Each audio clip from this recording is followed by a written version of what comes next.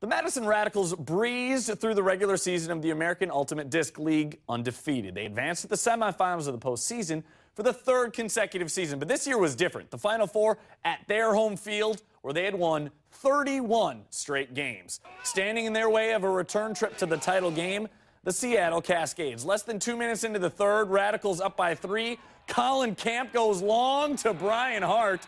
That's a point for Madison. Under 3 minutes left in the game. Now all of a sudden, we're tied at 24. Radicals going downtown. Pat Schreiwise on the other end. He easily gets a score to Colin Camp. But the Cascades come back to tie it now. They're looking for the lead. Dong Yang Chen grabs the disc. A short pass to Duncan Lin. The first lead of the game for Seattle, and the crowd goes silent.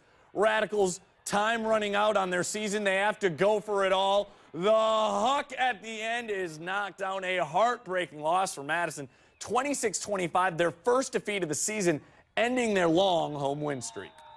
I mean, it was a great season. We had that game in really good shape, and we kind of let the pressure get to us. It's a long season, and there's a lot of pressure on us to win both these games and get into the final game, at least for Madison. It was a really, really good season. Obviously, we want to be in that game tomorrow, and we fell a little bit short tonight.